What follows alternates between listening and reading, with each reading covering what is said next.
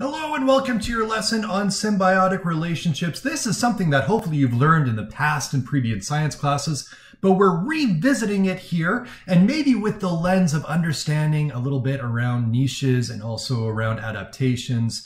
And then understanding that a lot of these relationships are actually behavioral adaptations that these species have, which makes it quite interesting. So here's today's learning outcomes. The objective we have, the outcome, is to investigate and interpret diversity among species within species and describe how diversity contributes to species survival. And specifically what we're looking at here is symbiotic relationships. So if you are successful after today's lesson, the criteria would be that you can classify symbiotic relationships by identifying the links of animals in mutualism, commensalism, and parasitism, and also to be able to identify and provide examples of the following symbiotic relationships, and again, the same ones, mutualism, commensalism, and parasitism. So you might be a little bit hazy on what these three mean, what they are, but we're going to go over it again today. Now, first of all, a symbiotic relationship is not a predator-prey relationship. Most interactions between species involve food in some kind of way. So whether it's competing for the same food or being eaten or being the eater, right, in a predator-prey relationship, that's not what we're talking about when we're talking about symbiosis. Okay, we're not talking about competition and we are not talking about predator-prey relationships. In symbiosis, it's a long-lasting relationship where both species survive for a long period of time. Okay, so predator-prey relationship doesn't fit into that because one species ends up dying immediately by being eaten. So that is where it does not fit in. So predator-prey relationship is kind of a separate thing that you need to be familiar with and know what that is, right? But it's a separate thing than symbiosis. So in predator-prey, you've got the predator, the thing that's doing the eating, and prey, the thing that's getting eaten. So if an interaction between two species lasts a long time and it is not a predator-prey relationship, it is called a symbiotic relationship. And symbiosis or symbiotic means living together. In symbiosis, at least one member of the pair benefits from the relationship. So one of the species involved in the symbiosis benefits, because if both didn't benefit, there would be no point to it, right? The organisms would not keep up the relationship if there was not benefits to one of the species involved. It would not be advantageous. Symbiosis is a relationship between two species living in close proximity that lasts over time. Now, mutualism is a relationship in which both species benefit. So both things end up being better off by having this symbiotic relationship. So we call that mutual, right? Both, mutualism. In commensalism, one benefits and the other just like doesn't care. It's not a disadvantage or an advantage. It's just like they're unaffected. So one thing benefits and the other thing just doesn't really have a clear benefit or disadvantage from that relationship. And then parasitism is where one thing benefits, the parasite, and then the other thing is very much harmed. But again, it's a long-lasting relationship. It is not predator-prey. It involves that one thing ends up actually getting benefited from it and the other thing ends up getting hurt over a long period of time. So let's take a look at this video, which is an example of mutualism, where it's a relationship in which both species benefit. So here's the video. So now let's talk, what's the relationship between the ants and the caterpillar? So as you saw, the caterpillar basically got protection by doing the thing it did with the pulsating food snack treat thing, yeah? And then as a result, the ants got a tasty treat and they end up being like the bodyguards for the caterpillar. So ants end up getting food from it and then the caterpillar actually gets protection from it. So both species end up benefiting here. So that's why it's an example of mutualism, because both end up having good come out of it. All right, let's take a look at the video for commensalism. And commensalism is when one organism benefits and the other remains relatively unaffected or impacted. So one benefits and the other just really does not care.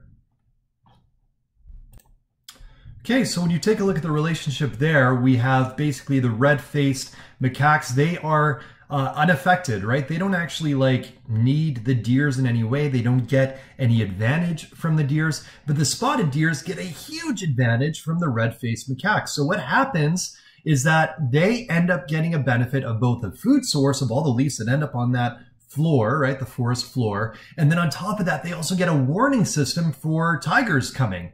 So they get a ton of benefit, but they don't actually end up benefiting the macaques at all in this relationship. So macaques end up not being affected, and the spotted deers have a benefit. So that's why it's commensalism. Okay. So if we were doing this on a test, you would explain to me how one thing benefits and the other thing is unaffected. And that's how we know what type of relationship it actually is. Now in parasitism, we have one organism that benefits, called the parasite, and then the other one is harmed, and that's the host.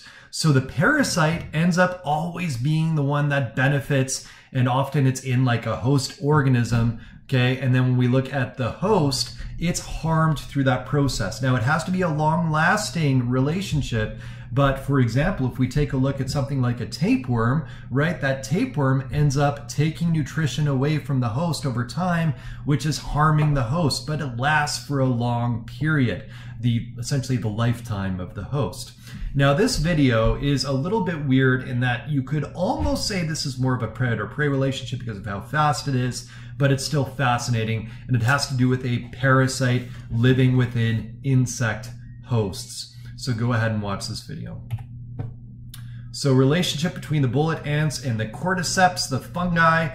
Basically what's happening here is that the fungi ends up benefiting because it uses it to get high up and then spread its spores in order to find more hosts. So by actually being a parasite for the ants, it ends up being able to infect more ants as a result. So it has a huge benefit of being able to spread further and more effectively.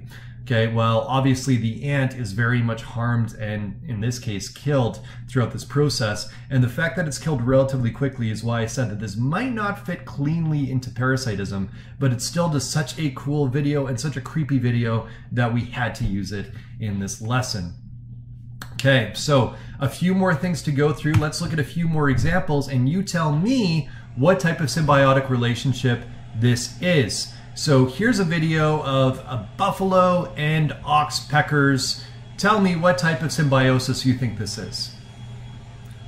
And the answer is, of course, it's mutualism, and the explanation is the oxpecker is covered with ticks and various other insects that the egrets eat, cleaning the buffalo and preventing disease. Okay, so both are benefiting here. We have the birds basically getting like free meals, a place to find food, and then the ox being protected from ticks that could otherwise cause infection and discomfort and so on. I mean, honestly, a tick could end up causing like something that would kill it with infection. So definitely a huge benefit. Here's another really weird one. Oh, definitely check this one out. So this is parasitism. The parasite uses the snail to attract a predator, a bird, sorry, that will then allow the parasite to reproduce and then continue and spread throughout the forest, infecting more snails. So again, kind of like that fungi in the previous video, this is a way for it to spread to new hosts, right, to continue the cycle going on. But such a weird video. Okay. So at the end of the day, here's the final like encompassing thing, that symbiosis is a long-lasting ecological relationship that benefits at least one organism of two different species that live in close contact. We have the three types: parasitism, okay, where there's one that benefits and one that gets harmed; commensalism, where one benefits and the other doesn't care, isn't affected; and mutualism, where both benefits. All right, that's it. Have a good rest of your day.